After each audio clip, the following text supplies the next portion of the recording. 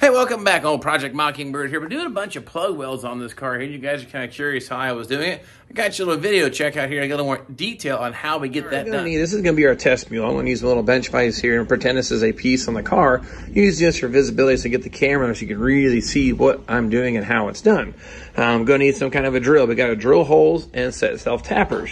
The drill, I use that for doing both. I just kind of change out the chuck, but however you want to do it. But anyway, here's what I got. I got a longer one here to reach around, like say the rocker panel. You can't quite get the drill to fit. Well, that's what this is for, so I can reach past some of the panels or like say a fender well. I got a shorty in case you got a restriction area. It's kind of tight to get into, so I kind of keep those in my little bin of goodies. And a 1/4 inch diameter drill bit is pretty much spot on. A little smaller, it's kind of tough to feed the wire, and I'll show you here why. And bigger, well, I think you're wasting wire and a chance of burning through. So all my trial and errors, about a 1/4 inch seems to work about the best. So gonna need a bunch of screws, a drill bit, a couple nut drivers, and a drill.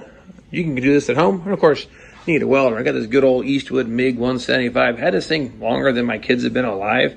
This thing just keeps licking and just keeps on ticking, so to speak. But I'll show you how it's set up here as we get your welder maybe set up closer accordingly so you can do the same thing. Well, let's get started. The base metal here, let's pretend that's like a rocker panel. It's about a 14 gauge. That's a pretty decent gauge metal. And most of your sheet metal is 19 gauge on these cars. I guess some 22 gauge too, because we're going to do not just 2 layers welded together. We're going to sandwich 3 layers, similar to what like a rocker panel will be in some other areas of the vehicle where you're going to do multiple layers. First off, of course, just go ahead and get your piece laid into place and clamped as if you're actually building the car. So let's just say that was the rocker panel. Then you take your normal vice grips or clamps. Go ahead and clamp that into place. Okay, so what I've done, I didn't drag you along clamping the panels together, but like I said, pretend this is the outer, inner, and say this is the floor pan. You're going to get everything clamped into place with vice grips, throw your screws in there. So that's the part we've already done. Now I'm going to take every other screw out so it keeps things in place while you do your spot welding. So at this point, I'm going to pop these 2 out and drill them out.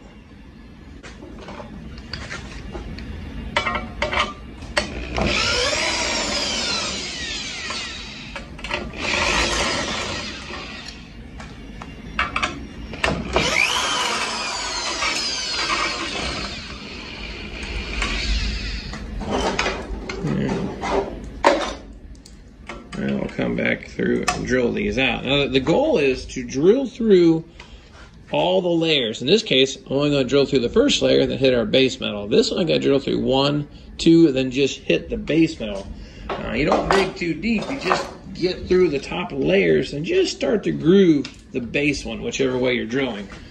So we'll go ahead and do this one here first.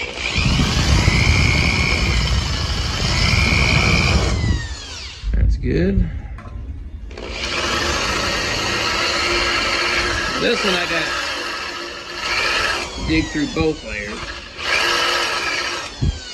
But the goal is not to drill all the way through. Let me show you what that looks like here. Now you can see almost drilled all the way through this layer here. It's really thin, so it's kind of like a tapered or a cone situation.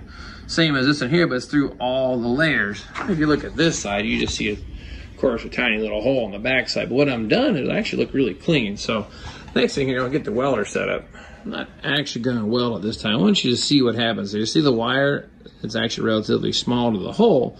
But what we're going to do, I'm not going to arc it so you can see it, but I started about the 12 o'clock position when doing a vertical line weld here. Horizontal is a little different. You can kind of go any way you want, but kind of start close to the base of the circle and just do a little circle. But I know on the vertical face, since gravity seems to be our friend or enemy, started about the 12 o'clock. I kind of feed the wire in. The tip's at about a 45-degree angle to do that. And I'll literally just kind of touch it here and just do a little either, sometimes I'll do a circle depending how deep it is or watching it, or sometimes I'll just kind of go back and forth, almost like an S. Then I'll actually fill that thing right in. So I wanted you to see how to get that wire fed, but you got to start it like this one here where it's 3 layers deep. Well, you got to be a pretty steady hand. You got to start at the base of the hole there, and if it's 4 layers deep, it gets a little tricky, but it can be done. But you say start about the base, 12 o'clock spot, and just kind of work it almost like a little circle, and it'll fill right in, and it'll lay out real flat. Now I'll go ahead and burn that in place so you can see it.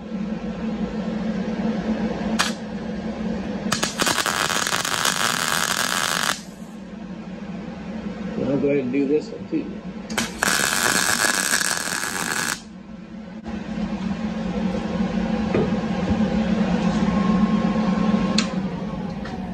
Now This one had a little contamination, a little bush right there, but you see how that one laid out looks just like a spot weld? Well, that's the goal here all along. So let me show you the back side here.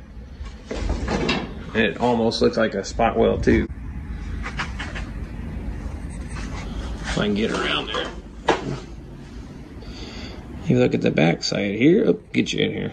But see, it actually came through the same on the back side, completely penetrated, but completely flat. Well, I hope you found that tip helpful and useful. And if you did, please subscribe, share with your friends, and continue to watch some more of bringing these old cars back to life. And, of course, got plenty more tips and tricks and stuff heading your way. So please stay tuned, and we'll definitely see you all next time.